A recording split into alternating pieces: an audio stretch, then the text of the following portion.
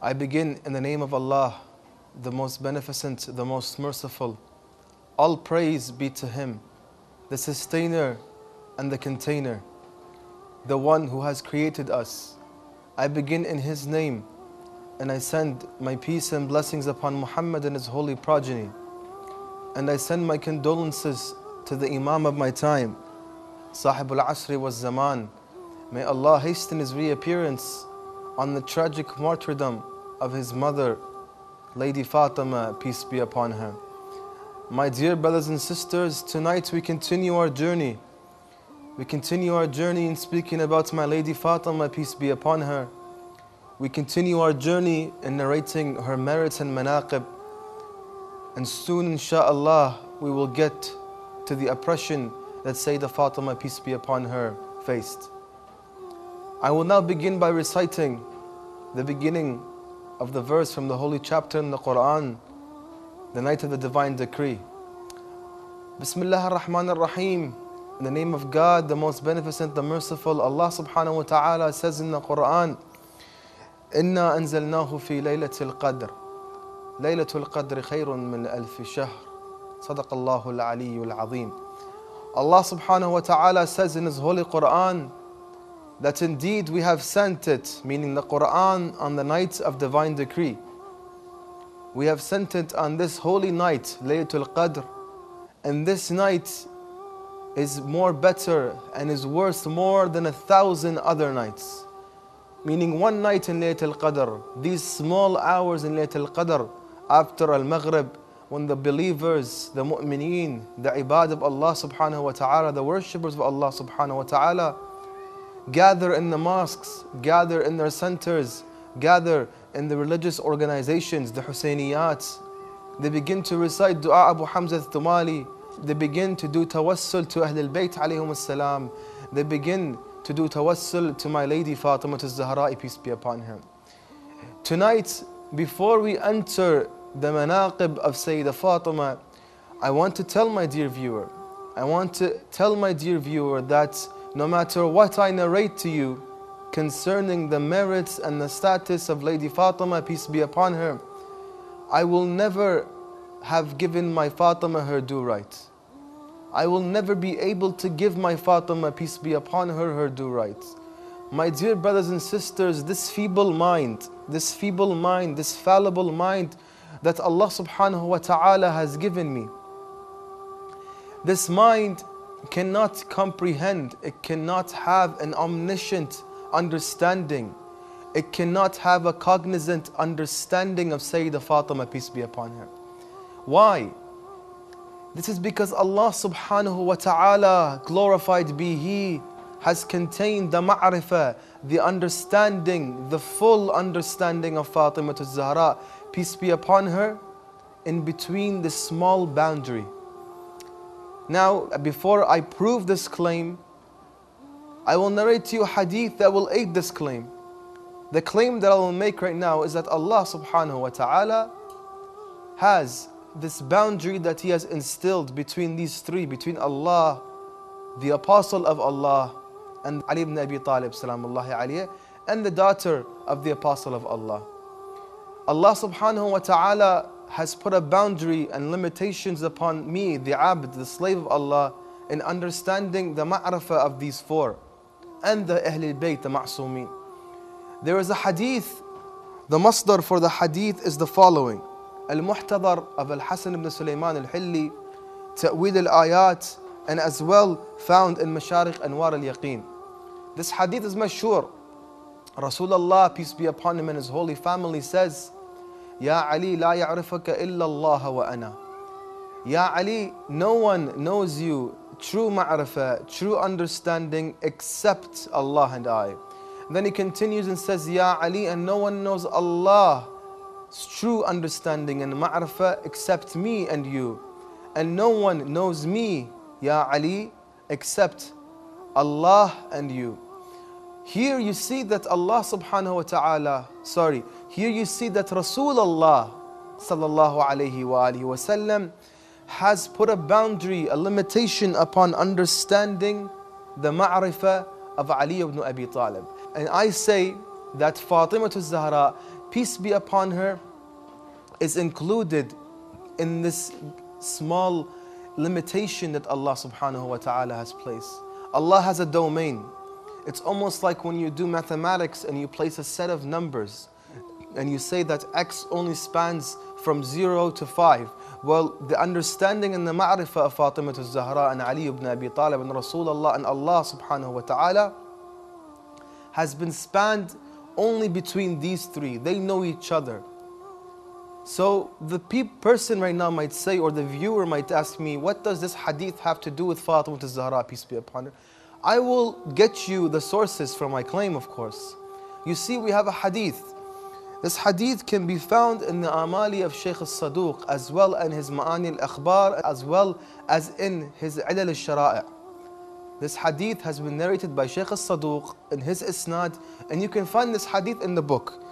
I'll give you the source of the hadith. The hadith can be found where? It can be found in Bihar al-Anwar of al-Allam al-Majlisi, in the chapter that talks about Sayyidah Fatima, which is volume 43. Volume 43 is specifically made or specifically compiled by al-Allam al-Majlisi concerning Fatima al-Zahra. The hadith is narrated by Yunus ibn Dayban. Yunus, what does Yunus say?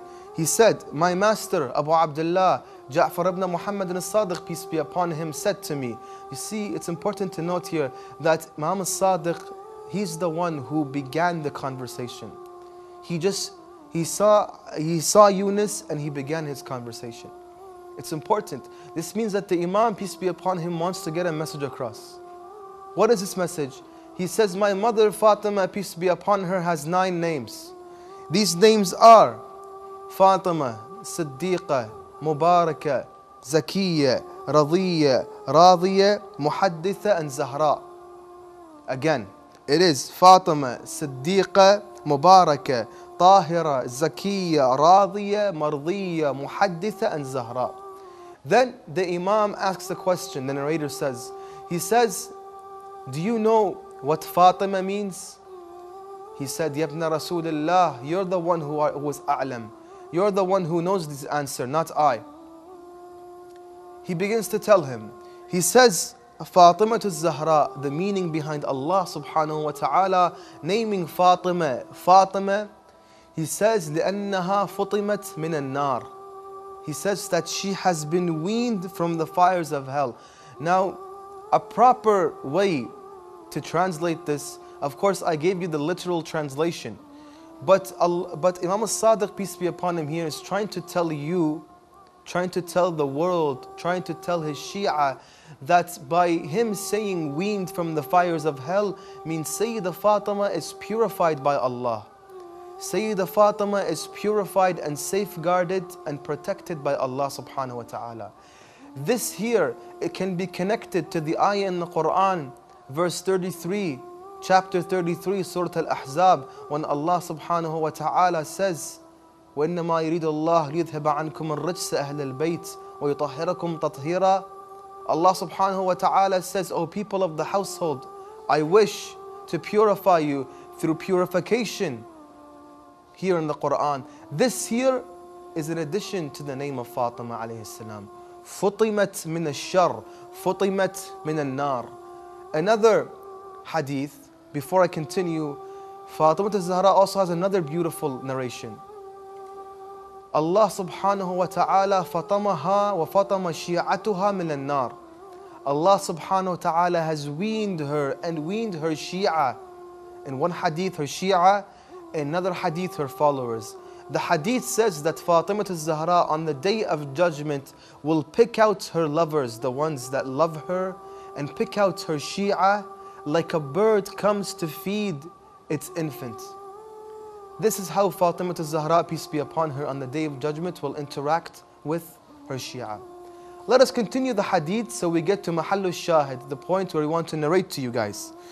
You see, Imam al-Sadiq alayhi salam, after giving us the name of Fatima, he says that she has been weaned from the fires of hell. Then he says, if the commander of the faithful, peace be upon him, had not married Fatima al-Zahra, there would not be a spouse equal like him from the beginning of time, from Adam until the Day of Judgment. What does this mean? Meaning the only person who can be an equal to Fatima al-Zahra, to be able to be a spouse for her, to be able to marry her, is Amir al-Mu'mineen al-Mawla al-Muwahhideen Ali ibn Abi Talib salamullahi alayhi. This is important. This aids what? This aids the fact that we cannot truly comprehend Fatima. So when we say who is Fatima, we can give you merely a scratch on the surface, an introduction. But of course, this introduction raises us step by step until we reach a higher position in the eyes of Allah subhanahu wa ta'ala. Let us continue. Let us give you another hadith. And this hadith is the main point of this speech today. This hadith is the main point of this episode today. The hadith is found in Tafsir Furat ibn Ibrahim al-Kufi. He says, Imam al-Sadiq, peace be upon him, began to read, Inna anzalnahu fi Laylāt al-Qadr. He said, indeed, we have sent it down on the night of divine decree.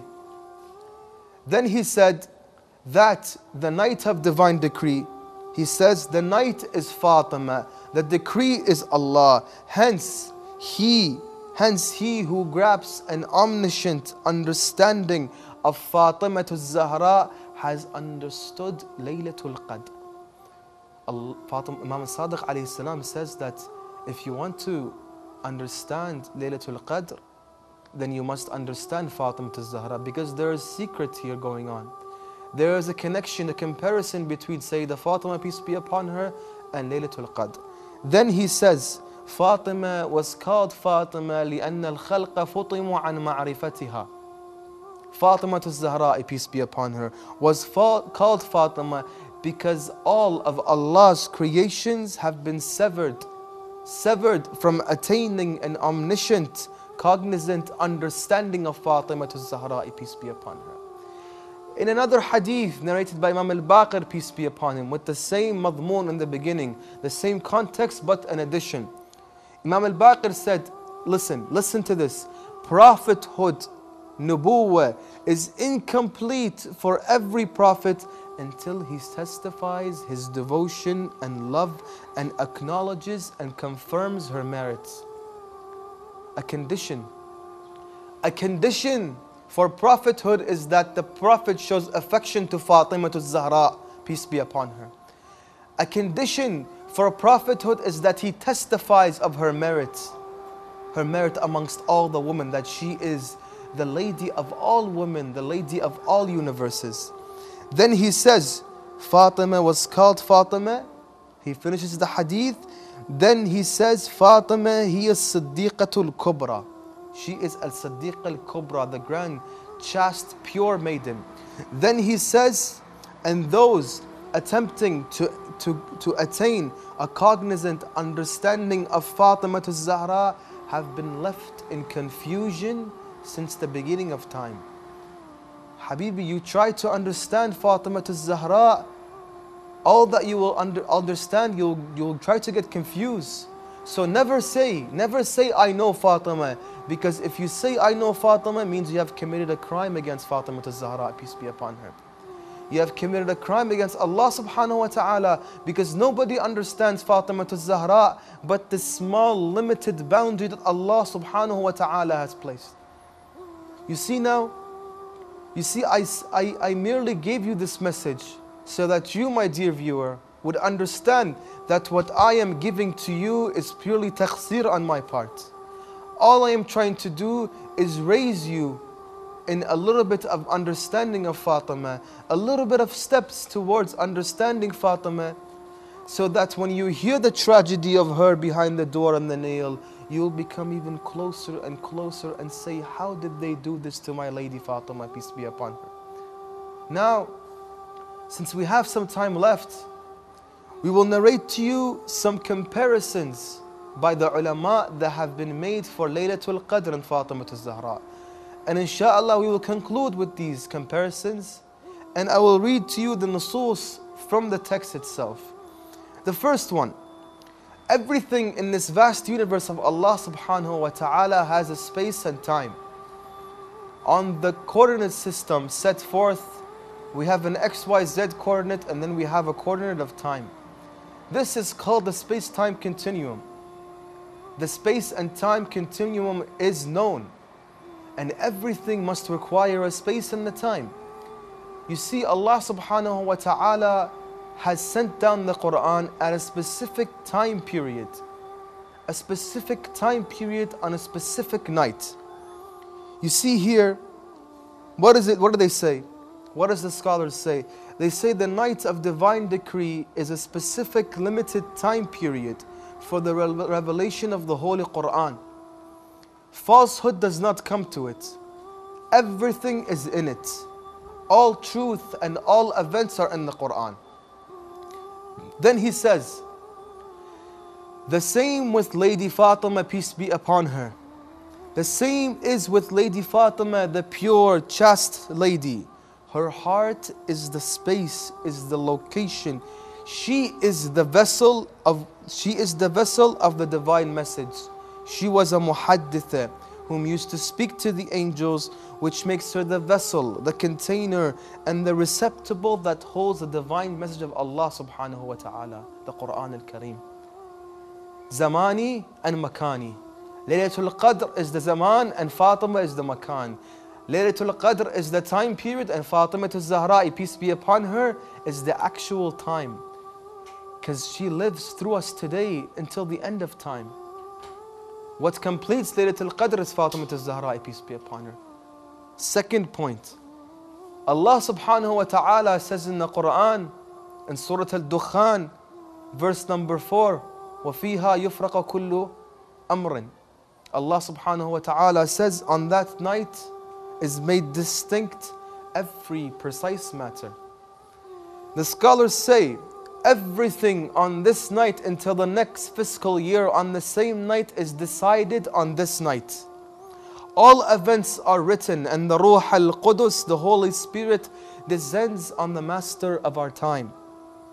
Descends on the master of our time, and without the Imam there is no creation, and on this night everything descends upon the Imam of our time. You see, everything is made clear on the Laylatul Qadr, and when everything comes to the mas'ala of Fatima al-Zahra, when you begin to ask questions about Fatima al-Zahra, peace be upon her, like Laylatul Qadr, when Laylatul Qadr clears up everything for the Imams, Fatima al-Zahra, peace be upon her, when you come to her, you find the distinction between falsehood and truth. Why? What does the poet say? The poet says that you gave your ribs for the wilayah of Haydar. Ya Fatima, you are the first Rafidiyya. Because Fatima al-Zahra, peace be upon her, is the one who stood in the face of justice, injustice and tyranny and oppression. She was the first to give from herself and sacrifice herself for Imam. Henceforth, in Fatima al-Zahra, like Laylatul Qadr, where everything is made clear and distinct, Sayyidah Fatima, peace be upon her, everything is made clear and distinct. No questions asked, a perfect similarity, a perfect comparison between the two. Thirdly, he says on the night of the divine decree is the ascension of the prophets and patrons of Allah. They ascend to gain knowledge from the divine. The same goes with the wilayah, the divine covenant of Allah, of Lady Fatima, peace be upon her. She is the vessel that the prophets and patrons of Allah have to testify before becoming a prophet. As the hadith of Imam al-Baqir, peace be upon him. They have to testify to the greatness of Fatima and the merit of Fatima before they can be called a prophet. It says again, it says she holds the secret of Allah, the knowledge of Allah. The vessel of Allah is Lady Fatima. She is the rope between prophethood and imamah, divine authority and leadership. Her father is the apostle of Allah. Her husband is the divine representative of Allah. And her sons from her dhurriyyah, from her progeny is the imams of the holy household. Beautiful distinction. Beautiful distinction. Number 4, Allah subhanahu wa ta'ala states in the Quran. He states, saying, Laylatul Qadr khayrun min alfi shahr. And on the days of Laylatul Qadr, your ibadah is multiplied, your ruku' multiplied, your sujood multiplied, your supplication multiplied. Everything you do is multiplied by 1,000. Now when we come to the tasbih of Sayyidah Fatima al-Zahra, peace be upon her, your tasbih that you do, and after your obligatory prayer and after your recommended nafilah prayer, Allah subhanahu wa ta'ala multiplies your hasanat. Allah subhanahu wa ta'ala multiplies your hasanat. Your prayer is multiplied. Same way as in Laylatul Qadr, everything is multiplied. You see, this is the greatness of Fatima al-Zahra, peace be upon her, and Laylatul Qadr. You see, we have many more distinctions. We have many more secrets between Fatima al-Zahra, peace be upon her, and Laylatul Qadr. 1,000 blessings here and 1,000 blessings attained. Go read the riwayat. Read the riwayat of Ahlul Bayt, peace be upon them, and you will see. أنزلناه في ليلة المباركة, one of the kunyah, the epitomes of Fatima al-Zahra as al-Mubarakah. Time is not on our side, and we wish to tell you more, and inshallah in the future we will tell you more. But the comparison between Fatima al-Zahra and Laylatul Qadr is one of the secrets of Allah subhanahu wa ta'ala. And we await Imam al-Mahdi, peace be upon her, just like Laylatul Qadr is 3 nights, and it's known, its actual day is majhul and unknown. Fatima al-Zahra, the day of her death is majhul and unknown, and her grave is majhul and unknown. Peace be upon you, my Lady Fatima. Peace be upon you, my Master. Peace be upon you, and inshallah Allah hastens your reappearance to come and show us the grave of my Lady Fatima. Wassalamu alaikum wa rahmatullahi wa barakatuh.